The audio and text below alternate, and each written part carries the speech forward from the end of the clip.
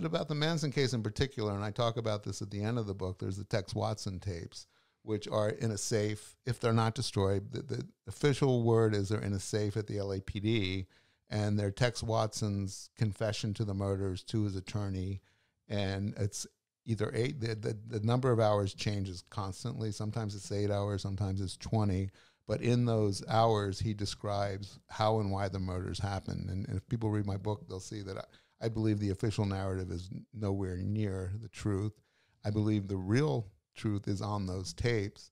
And I was the one that discovered that they were still around and started to almost get access to them. And then the DA swept in and got them actually through a court case in Texas against Watson.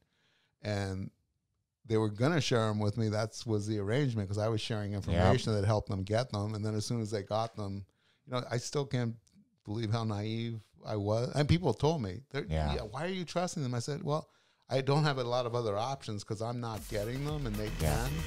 But sure enough, as soon as they got them, they cut me out.